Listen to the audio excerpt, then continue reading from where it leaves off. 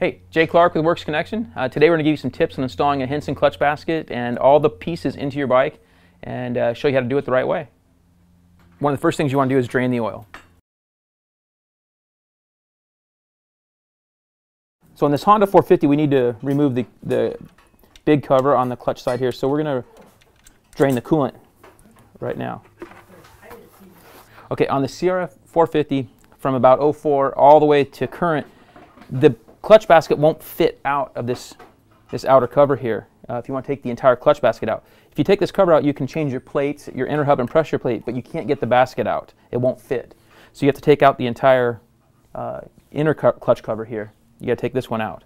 On about all other bikes besides the Honda 450, you can remove the entire clutch setup right out of this cover. Just like on this Yamaha here, you can pull the pressure plate, inner hub, and clutch basket right out. Simple deal. So on this Honda, we have to remove the entire basket. So we're going to start by getting our brake pedal out of the way, kickstarter, and then start removing the bolts.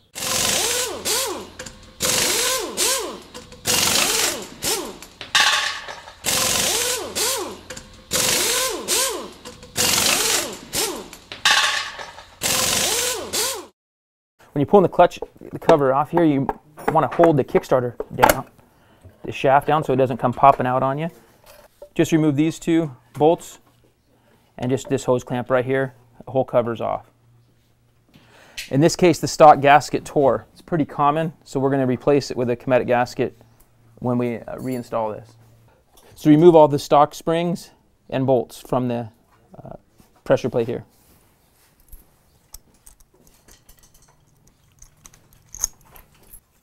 You pull off the stock pressure plate like so. You can remove all the stock clutch plates.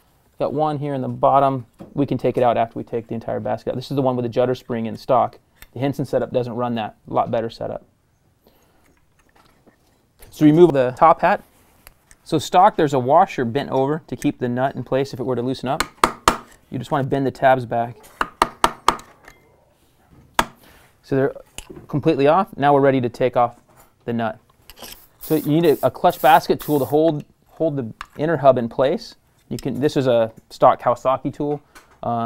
Motion Pro has a good one you can use as well. Just using an impact to pop the nut off, comes right off. So you have your washer here, and then you have a hard flat washer, kind of like a spacer right here. So those three pieces stay in that order. So removing our inner hub, as you can see, the stock last fiber plate and judder spring are still there. We won't be using those pieces.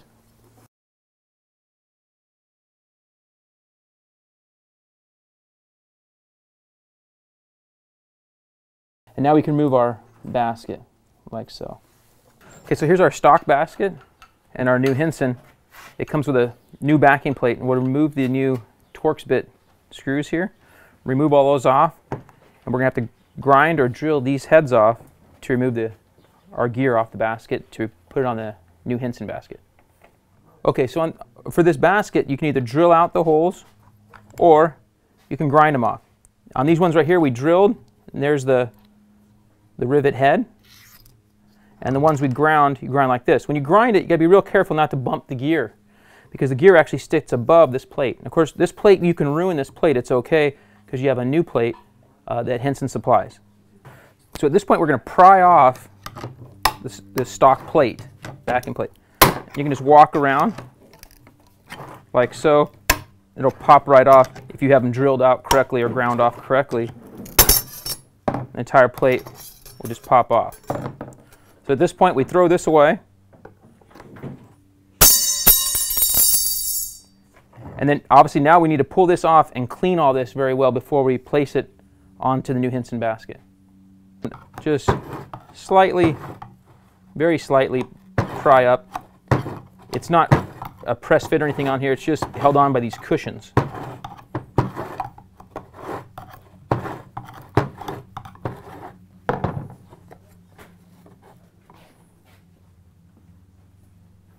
So our stock basket is now ready for the trash can. Okay, we've cleaned our primary drive gear off, and it's ready to install. It's real simple. The cushions come in the right place, and you simply just press it on. Just like this, all the way around. Nice and even. ready to install our backing plate. Right here, Hinson tells you to use Loctite 272 only. That's what they've tested and recommend. So you want to have Loctite on here very well on all the bolts. And these are new style bolts that have the Torx head a lot better than the older Allen head. At least I think so. The easiest thing to do at this point is just drive them down by hand. Okay, so I've gotten all these snug now by hand, and now we're going to torque them to 3.3 foot-pounds. It's probably a good idea to pull the sticker off just so you doesn't come off and get clogged up in your oil filter or something in your motor. So we're just going to work our way around while our buddy Cody holds it steady. Don't want to clamp it in a vise or anything. And if you over tighten these, you can break these heads right off.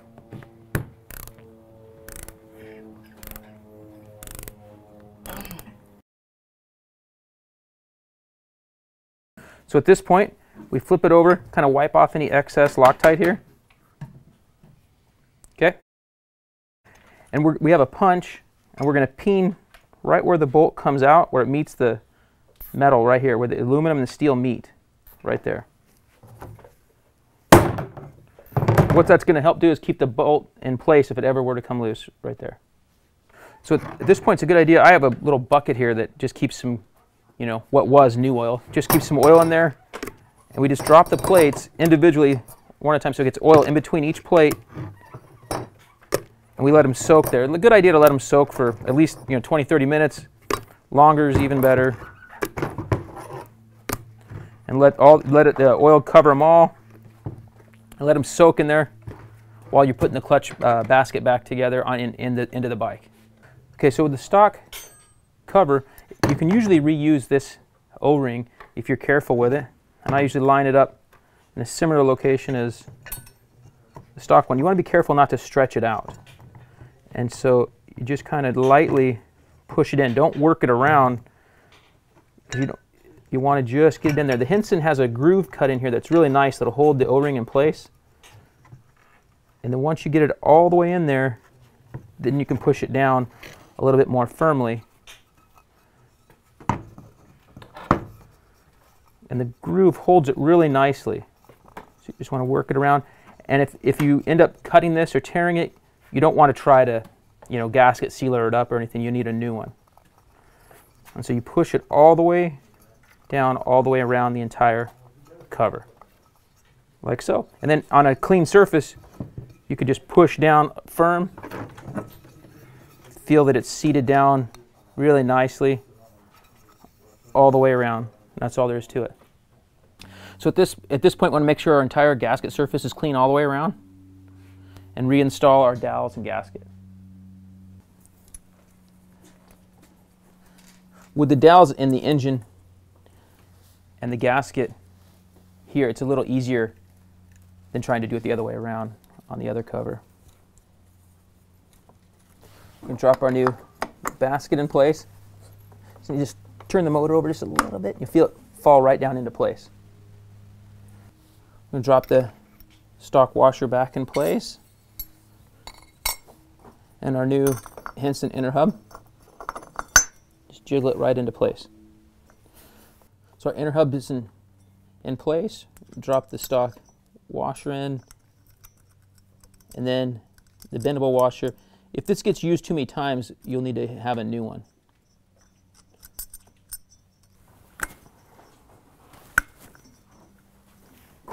You kind of got to push it in place, and we'll install this with some Loctite.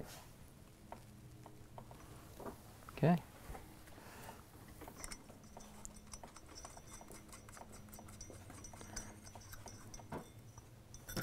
Okay, so place your basket holder in place. You want to check your stock torque specifications from your manual. In this case, this Honda is 59 pounds, ranges from 55 to say to 65 pounds usually on the torque right here. So now that we've tightened it and torqued it, we want to feel that there's no grabbing, that nothing's over tightened. And in this case, we're free spinning, everything's good. Okay, so in this case right here, we want to bend up this tab. So if the nut ever were to come loose, it would be held in place. And you want to be real careful not to, you know, torque too much on your new Hinson surface here. But so you can bend up. You can also, with a little flat blade and a hammer. So at this point right here, you can actually just tap it right into place against the.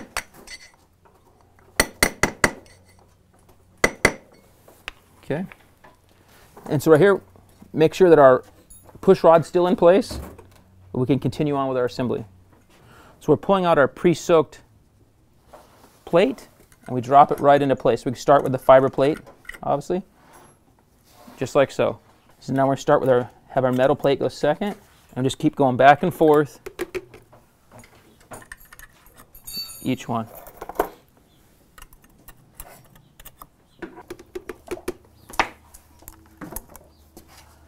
So there's our last plate in place.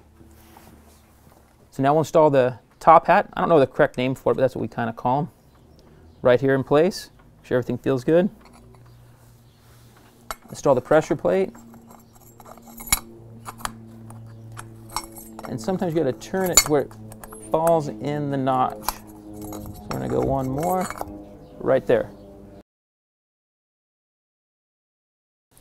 We're installing the Hinson springs. These are longer, but not just longer, they're stronger to hold up to the added clutch abuse. Install those like so.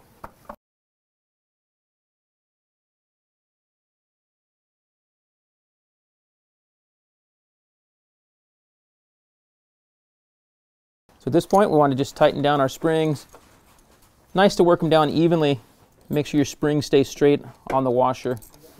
Get down about 3/4, 80% or so, and start bouncing around.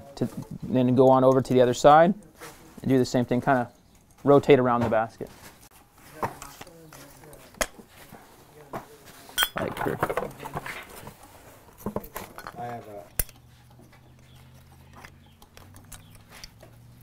Okay, so we're tightening these down. If you want to check torque, 9 to 10 foot-pounds is usually the range it's in. You want to check your owner's manual to get the proper torque specs for these bolts. It is common for guys to break these off. They get a spring bound up, or they tighten one down before the others, and it's common to see a basket with one broken stud in the inner hub. So take your time, rotate around and tighten them all up. If you twist hard enough to turn the motor over, it's usually more than you're usually doing too much.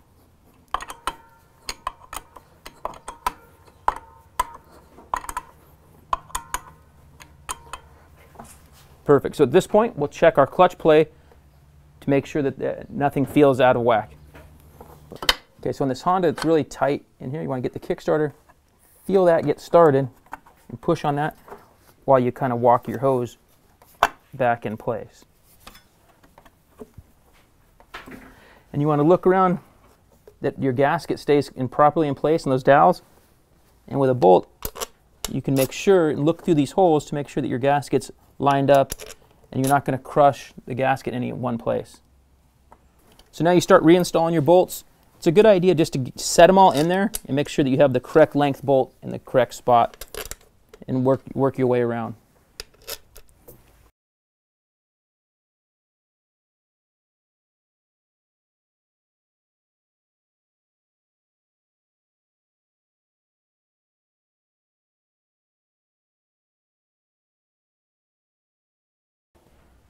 On this fitting in here and the O-ring, just make sure that that O-ring stays nice in place as you reinstall, and then re-snug these back down. Tighten your hose clamp. Okay, on the Hinson cover, we make sure that our gasket is still properly in place. Set it on in place. Good idea to keep a little pressure on it right there. And you can start to take it down about 3/4, 80%. So at this point, I would go ahead and snug up right across each other.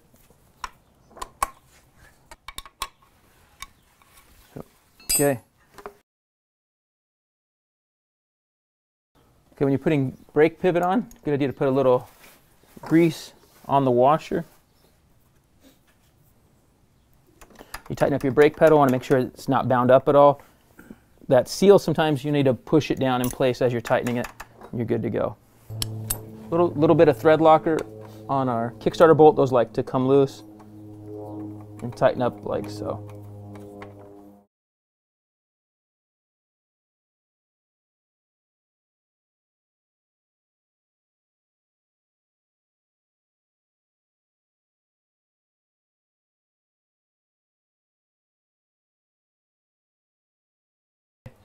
Hey, so that's all there is to installing a Hinson clutch kit into your bike. A little bit more work on the Honda 450 than it is the other bikes, but still not too bad. You just got to drain the water, do those added steps we showed. Good idea to lay the bike over on its side on any of the bikes that you're doing. A little easier to work on, simple deal. Hinson does a real good job of providing good instructions. Good idea to read those first before you get started. If you don't feel comfortable in grinding or drilling off the rivets of the stock basket, take it to a machine shop or to your local dealership and see if they can help you out. So that's all there is to it, and hopefully we'll see you at the track soon.